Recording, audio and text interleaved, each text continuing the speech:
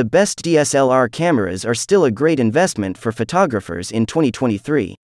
While the best mirrorless cameras are at the cutting edge of photographic tech, top DSLRs still benefit from big sensors, solid battery lives, and best-in-class handling.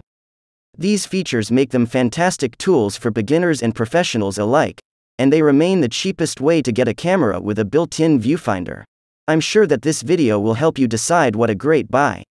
I don't want you to move an inch from your seat because I want to show you the best DSLR cameras that you can buy in 2023.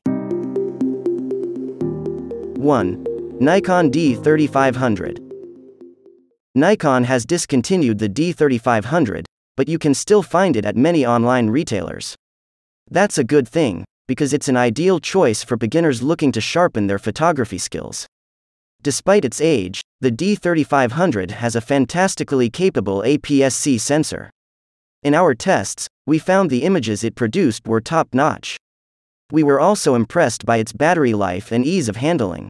While experienced photographers should look further down this list for a suitable DSLR, we think the Nikon D3500 is proof that you don't have to pay a fortune to get a great camera. Its controls are accessible for learners and, in the right hands, it's a match for cameras that cost a lot more. During our review, we praised its guide mode for the way it introduces novices to manual controls, building their confidence and creativity. To get the most out of the 24.2 megapixels sensor, we'd recommend buying the D3500 with the VR version of its kit lens, as this incorporates Nikon's image stabilization system at little extra cost. Nikon also has a vast catalog of DX system lenses, giving you plenty of choice when your skills advance enough to justify a glass upgrade. 2. Canon EOS 2000D. If you're buying your first DSLR camera on a tight budget, a simpler, slightly older model is the way to go. Canon's entry-level EOS Rebel T7, known as the 2000D outside the US, fits that bill. The specs won't blow anyone away, but we found it easy to use, it gets the basics right and, because it's a few years old, offers fantastic value. There are several compromises, of course. Burst shooting is limited to a lazy 3 FPS and the dated autofocus system features just 9 points. Live view focusing is sluggish and you'll need to look elsewhere if you want a touchscreen. And, as you'd expect, the plasticky shell does not feel premium. But there are good points for beginners, too. We felt the control layout is logical and easy to use, and battery life is solid. There's video recording too, albeit limited to 1080p. More importantly, in our tests the 24.1 megapixels sensor produces images with a good level of detail and decent dynamic range, while noise handling performance is solid. If you're looking to buy a good DSLR on a shoestring, the EOS Rebel T7 2000D is well worth considering. 3. Canon EOS 90D. The EOS 90D is quite the step forward for the EOS DSLR line. It's the first model of its kind to sport a 32.5 megapixels APS-C sensor, which is a generous amount of pixels for both cropping and producing large prints.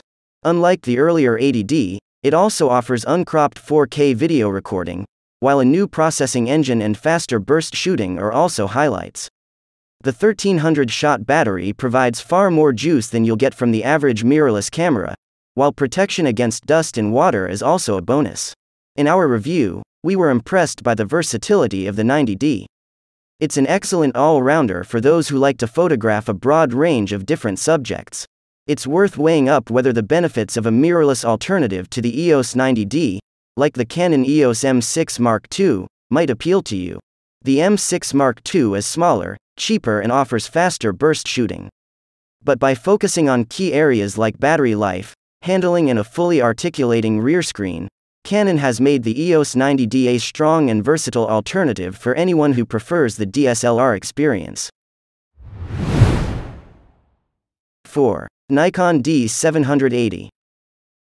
The D780 is effectively a hybrid of a full-frame DSLR and a mirrorless camera like the original Nikon Z6.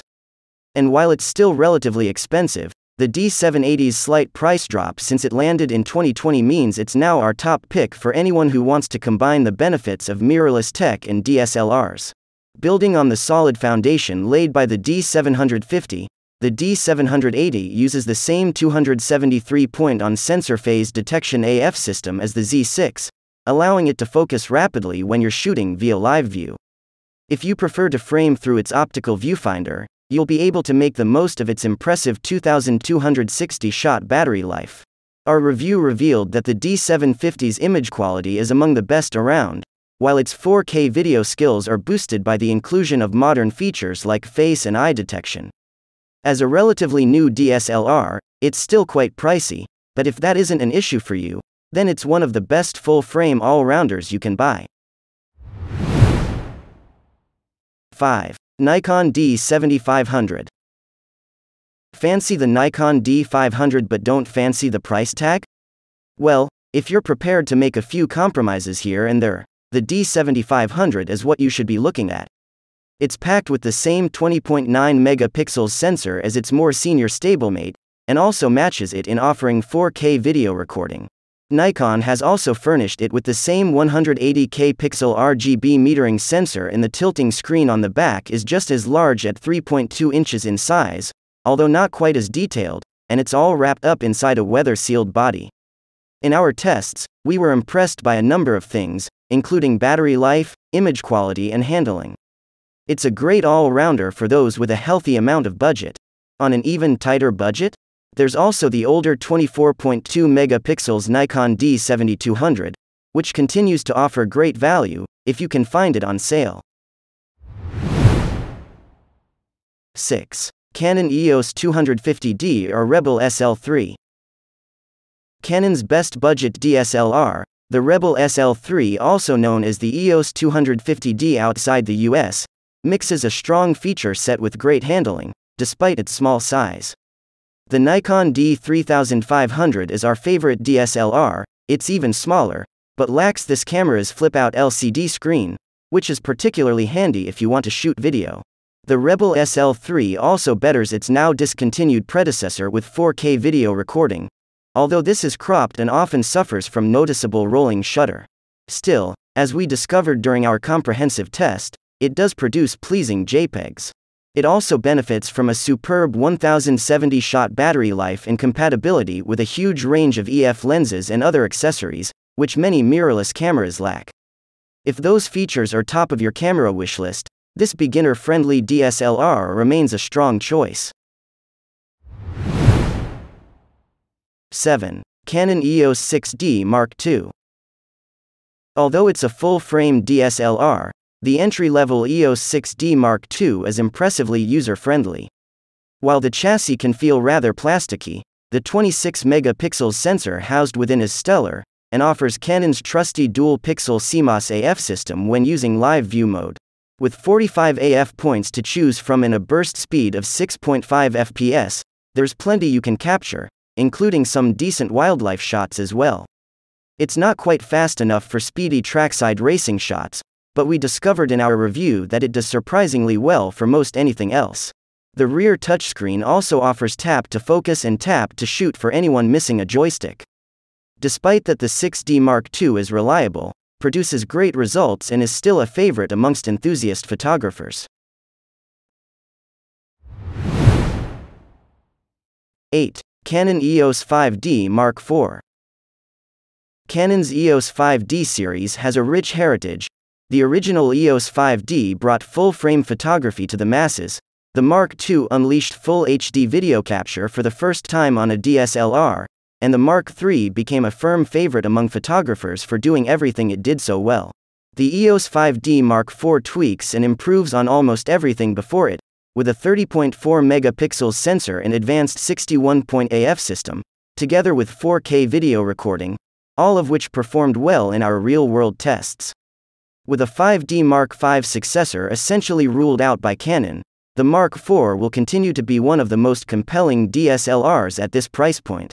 Its 4K video options are a little limited, with the frame rate topping out at 30 fps and no options to shoot in a flat gamma profile. But if you're mainly looking for a powerful DSLR for stills photography, the EOS 5D Mark IV remains a surprisingly modern proposition, considering its age, and the fact that you can still buy it new is a testament to its popularity. That's all for today. Thank you for watching. Remember to subscribe to this channel if you are new, and don't forget to give me your thumbs up if you liked this video. See you in the next video.